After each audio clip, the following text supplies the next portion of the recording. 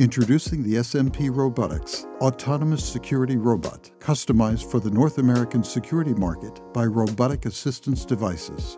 Hi, I'm Steve Reinhardt, founder and president of Robotic Assistance Devices. The SMP Robotics robot features advanced obstacle avoidance systems, a robust all-terrain vehicle-style chassis, 5 inches of water crossing ability, greater than 30-degree climbing ability, up to 20 hours of operating time, and up to 12 miles of travel.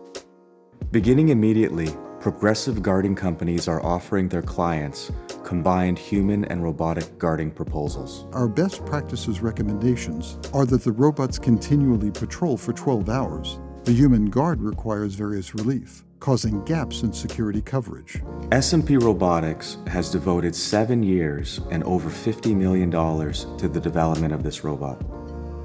Upon identification of intrusion, both the guard and the human will issue audible instructions to the intruders to immediately leave. They will both also radio the Security Operations Center to report the incident and await further instructions.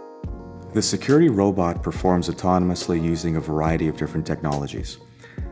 One of these technologies is the use of human detection analytics. This is a new technology that's going to be incorporated into most video management systems beginning in 2017. We're pioneering using this detection technology on moving robots.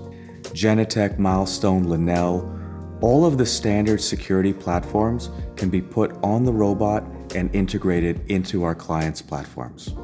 In its most basic partnership, a combined human and robotic guarding proposal can save a client a minimum of 25% off their existing operating expenses. Ask us how we can do this for you.